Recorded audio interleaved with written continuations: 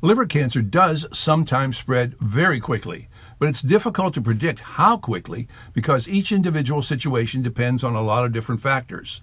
The types of liver cancer doctors call hemangiosarcoma and angiosarcoma are fast spreading. But another type, hepatocellular carcinoma, spreads more slowly at first and then more quickly in the later stages. Liver cancer is one of the most common deadly cancers in the world, but getting liver cancer in any of its forms is not necessarily a death sentence. It is not always fatal if it's diagnosed early enough, thanks to advances in treatment in recent decades.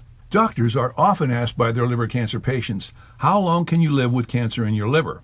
The answer, of course, depends on the stage the cancer has reached and the general health of the patient. If the cancer is localized, meaning cancer cells are confined to the liver itself, the 5-year survival rate is 28%. If the liver cancer is regional, meaning it has grown to nearby organs, the 5-year survival rate is 7%.